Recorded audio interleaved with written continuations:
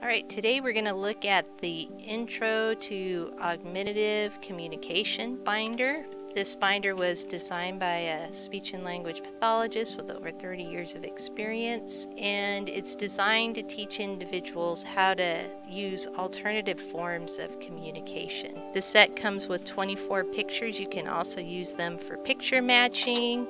So when you first start teaching alternative forms of communication, a lot of times what you'll start with is kind of, what do you want?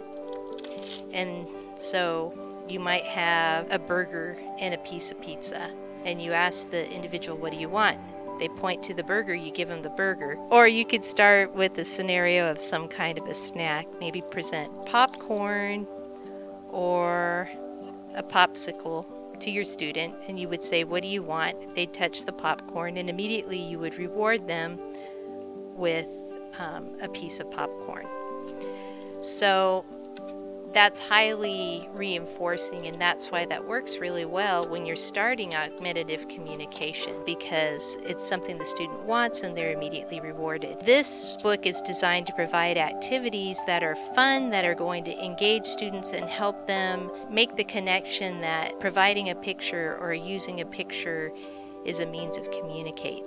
So these are fun activities that are designed to help students either pick a picture or verbalize what's in the microwave or what's in the freezer. The first set of activities, you'll start by hiding an item inside of the microwave or under the washing machine without letting your students see what's happening. And then you could say something like, I'm going to peek inside and tell me what you see inside this washing machine. And when you open the door of the activity and show your student what's inside, the options of what could be inside are available as picture symbols attached to the page.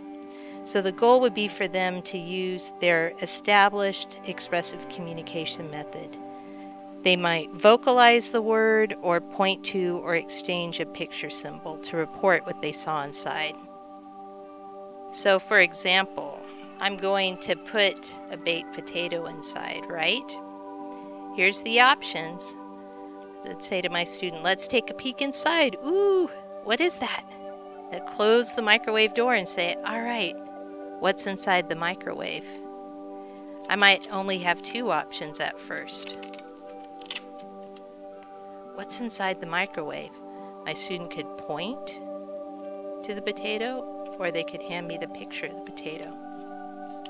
We could go to the freezer, and while my student's not looking, I put the ice cream bar in. Then I'd say, okay, let's take a peek. What's inside the freezer? Then my student could point to the ice cream bar. They could say ice cream bar, or they could hand me the ice cream bar picture. This is just a fun activity that helps your student to make the connection that they can communicate by pointing or using a picture. The second style of activities that this set features are puzzles. So it comes with several different puzzles that your students can use to request pieces to complete it. So for example, let's start with the snowman here. Snowman has a hat, a face, a scarf, a couple arms.